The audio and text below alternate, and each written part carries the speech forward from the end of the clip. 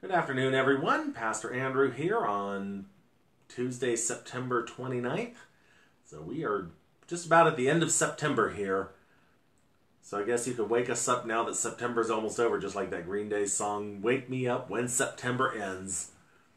Well, I hope you all had a good weekend and are having a good start to your week. Certainly been an interesting weekend as we had power issues on Sunday, which were not related to the PG&E power safety shutoff. And so East Quincy was out of power apparently in the morning, and then we were out of power in the afternoon pretty much until about 10 o'clock at night, and then we were off and on again. Well, today the power seems to be on cooperating today and was cooperating yesterday, so hopefully no more power outages, but we do want to continue to pray for those that are dealing with the fire as the fire is moved down a little further from the Feather River Canyon with some new evacuations from Tobin, as well as, Tobin, Story, Concow, Yankee Hill, down more toward Lake Oroville, where the North Fork comes into Lake Oroville. So, once again, Paradise even was under evacuation warning as of Monday, I think. So, yeah, it's like, here we go again. Just, it's kind of hard to catch a break, it feels like. Been hearing the sound of helicopters coming in and out of Gansner Field yesterday and hearing them today. So it's a wonderful sound to hear those helicopters and as they fight the fire from the air.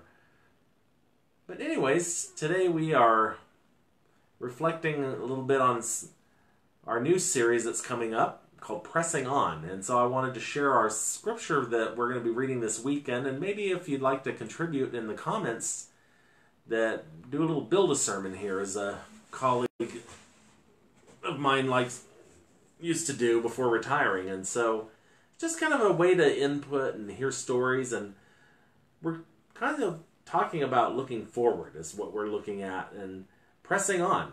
So last month we went through the wilderness. We were focusing a lot on the book of Exodus and Israel's journey through the wilderness as they were led by Moses out of Egypt and having to learn to trust God. And now we're now fast forward all the way into the epistles. And so we're going to read from Paul's letter to the Philippians.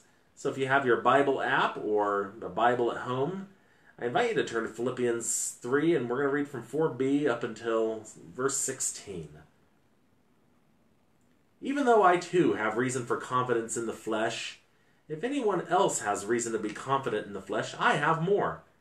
Circumcised on the 8th day, a member of the people of Israel, of the tribe of Benjamin, a Hebrew born of Hebrews, as to the law, a Pharisee, as to zeal, a persecutor of the church, as to righteousness under the law, blameless. Yet whatever gains I had, these I have come to regard as loss because of Christ. More than that, I regard everything as loss because of the surpassing value of knowing Christ Jesus my Lord.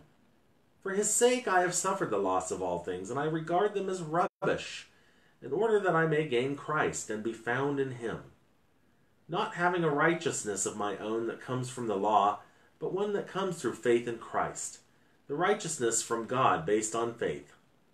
I want to know Christ and the power of his resurrection and the sharing of his sufferings by becoming like him in his death, if somehow I may attain the resurrection from the dead.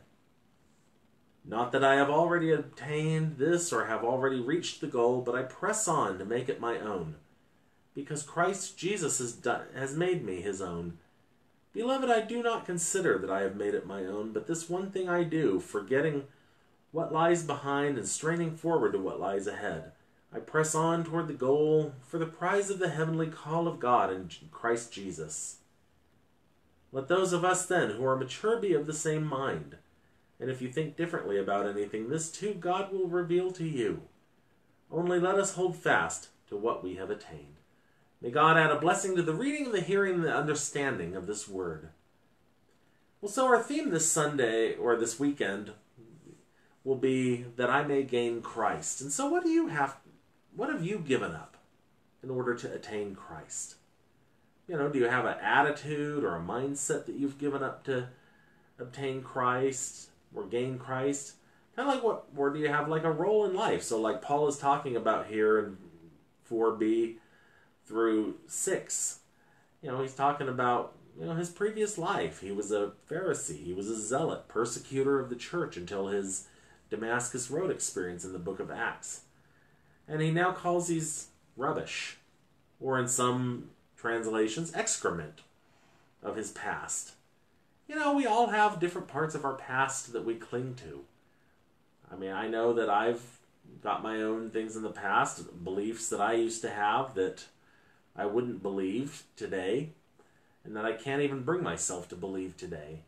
And that's because I'm still trying to gain Christ, though. It's part of that journey toward, in the Wesleyan tradition of justification and working towards sanctification, or as one of our questions for ordination that we answered, going on to perfection in love, or more like wholeness in love.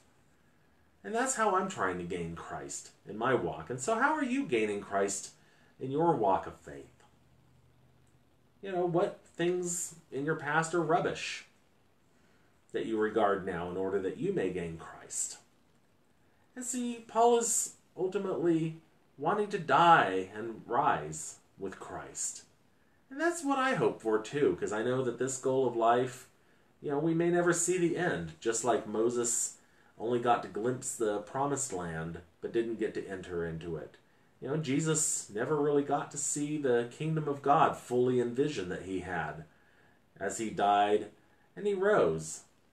And then he ascended to heaven. And see, that's where it's up to us today to do all that. It's up to us to keep running this race, as Paul mentions.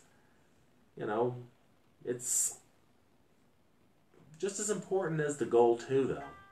That's one of the things that I've also learned too, is that sorry, my cell phone's going off. Forgot to mute it, but seems appropriate though that I have autumn leaves as my ringtone. But anyways, yeah, but also remember that the race is just as important as the goal too, though. It's just as much a part of the journey there. And, let us try to, hold fast to what we have attained, even as we seek Christ. And everything that we do, try to be like Christ, and to be the hands and feet of Christ in everything that we do.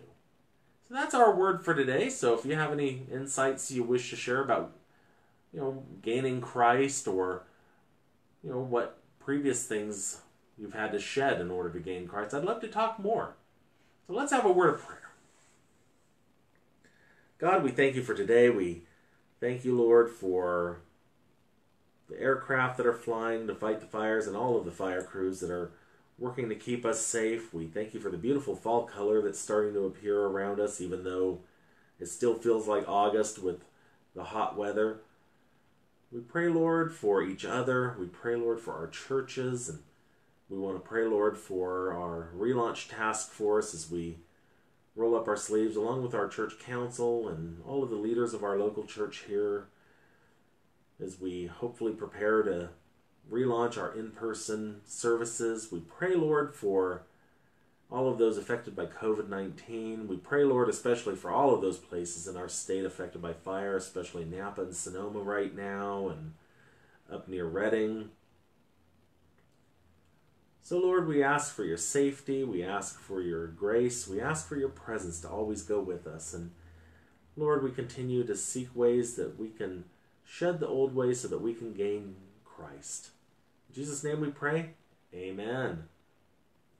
Amen. Well, thank you all for joining me, and we'll be back tomorrow about 2 o'clock then. So I look forward to seeing you and engaging with you then. Also, you might want a copy of the Upper Room for tomorrow and Thursday's Daily Word as well. So if you don't have a copy, you're welcome to come by our church office on the front door. There's a bunch of them in that manila envelope there on the door. So I look forward to seeing you then. Peace and blessings.